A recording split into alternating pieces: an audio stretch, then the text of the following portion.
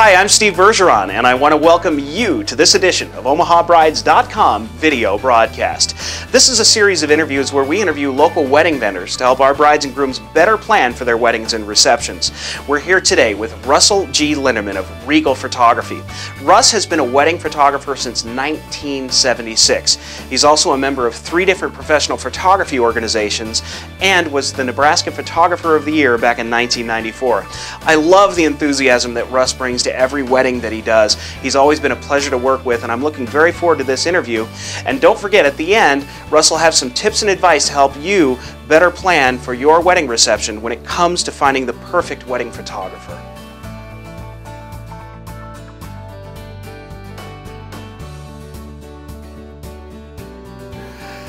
Welcome to Omaha Brides video broadcast. As promised, we're here with Russ Lindeman with ReGal Photography. How are you, Russ? I'm doing good, Steve. You know, I want to first point out you have been a wedding photographer since 1976, correct? Long time. What's an old guy like you know anything about modern day photography? You know, we do a lot of continuing education and really try and keep up with all the latest trends in the business. This photojournalistic style has really gotten us re-excited about wedding photography. You know, you mentioned style there. That's an important point to bring out here, is that there's all kinds of styles when it comes to photography. But what do you mean, style? We've been trained in formal portraiture, but your traditional style where the formal groupings are still important. The parents and grandparents still want that, so we combine that with the new contemporary candid style of photojournalistic photography. Yeah, and you know, one of the interesting things that, you know, through talking to you that I've discovered is that, you know, a lot of these candid or photojournalistic type of photography, you like to say they're more of a structured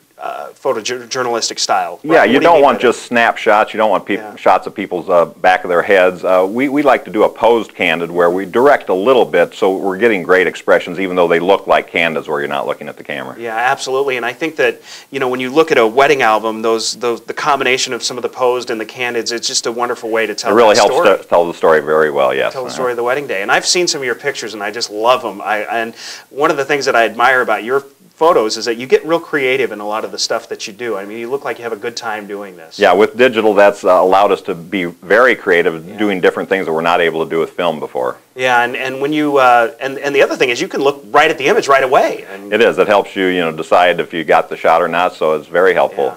And you know, speaking of digital and all this, let's talk briefly about equipment. I've DJ'd a lot of receptions out there, and I've seen all kinds of photography equipment. Talk about the importance of having good camera gear. With digital now, we've been digital for about 10 years now.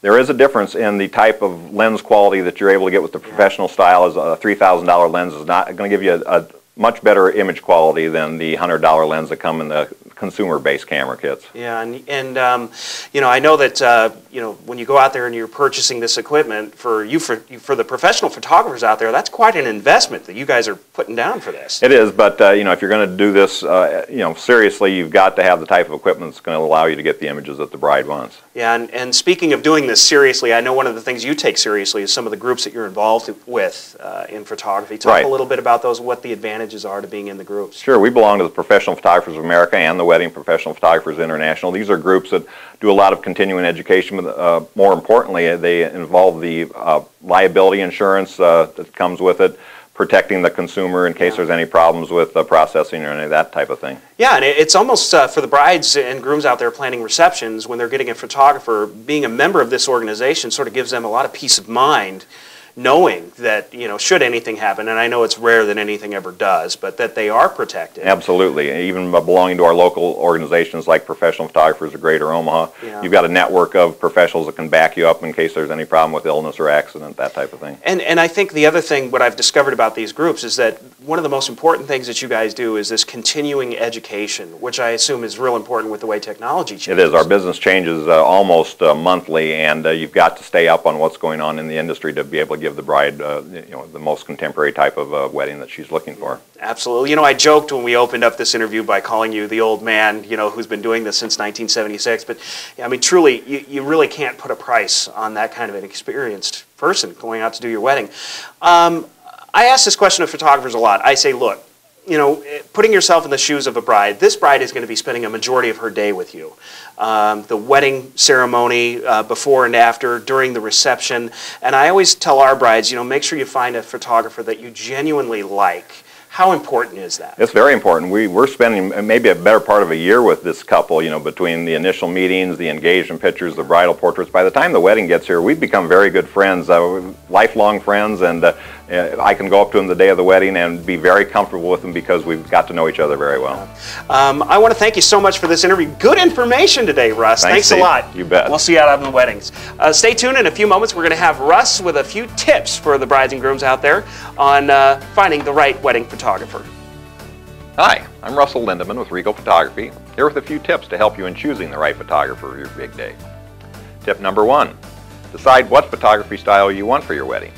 Do you prefer the more formal, traditional style or the newer contemporary style of photojournalistic candid? Most brides choose a photographer that can provide both. Make sure you look at the photographer's sample albums to help you decide on a style. Tip number 2, make sure your photographer uses the latest professional quality equipment. A $100 lens will not produce the same quality images that a $3,000 lens will. Tip number 3, make sure your photographer has professional liability insurance. Your big day is too important and cannot be redone. Tip number 4, there's no substitute for experience. Choose a photographer that does 20 to 30 weddings a year as a full-time business. You won't get the same results from a weekend shooter that does a handful of weddings on a part-time basis. Good luck with your wedding planning and in choosing your wedding photographer.